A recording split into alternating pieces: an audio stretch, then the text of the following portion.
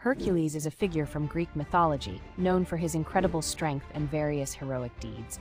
He is often depicted as a demigod, the son of Zeus, the king of the gods, and a mortal woman named Alcmena.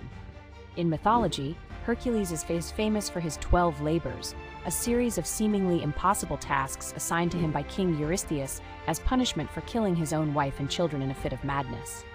While Hercules is a legendary figure, there is no concrete evidence to suggest that he was a real historical person.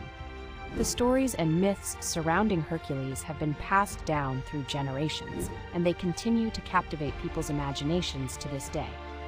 However, whether Hercules existed as an actual person or was purely a product of mythology remains a topic of debate among historians and scholars.